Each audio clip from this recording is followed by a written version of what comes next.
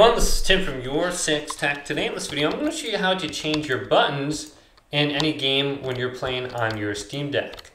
And this is actually a lot easier than it seems. So I'm playing Rocket League right now. I can press the Steam button at any point in time. And then you can see controller settings right here. I just select this. Then here's the button layout. So you can see the back buttons aren't really mapped to anything. The L2 and the R2 buttons aren't either. So I can go down to controller settings now, and there's default layouts at the top. So we can go to this, and we can go to like a different community layout, or we can search for a different layout for the game.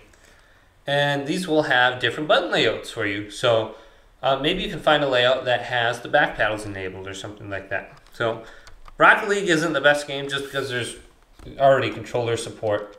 So I'm going to go back to the home screen and go to something that doesn't have controller support, like BattleBit. And then before you start the game, you can just go to controller over here. And then go to view layout. And you can view right here. Otherwise, you can select it. Go to the community layouts. This is probably the best one. So if you just select this and then go to apply layout, you can apply it to your game.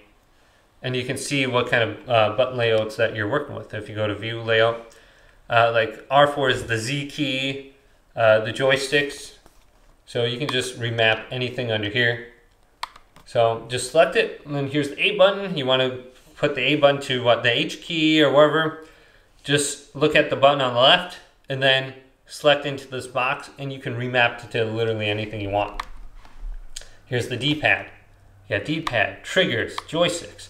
A lot of times you want to go into the joystick, probably say like joystick mouse. Go to settings, scroll on down, and you want to change the dead zones. The dead zones are going to be very annoying. You want to lower this to maybe like 3 or 4.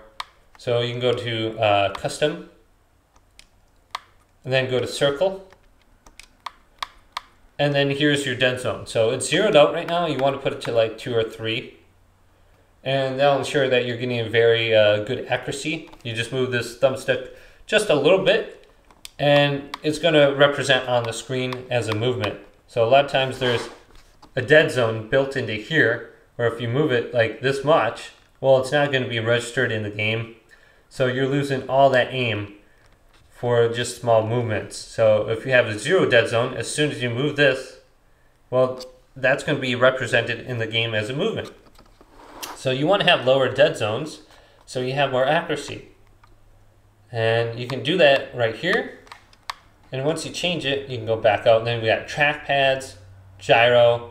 So you can just change anything around. Then we have action set. And then a lot of times you have aiming too in non-controller supported games. So you have 2 different functions. When you're just running around, hip fire, then aiming down sight. So you want to look at this. Some of the keys might be a little bit different. Some of them are the same. And you can just go back into your joysticks.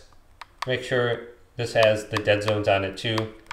So looks like this one is different values from the other one too. So I'll put this back at 3, good. So you can change the layout, you can change any button in the layout, and it's very easy to do, guys.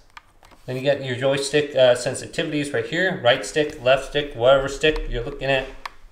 And then you can invert it down here as well. So hopefully this video did indeed help you out. If it did, leave it a big thumbs up.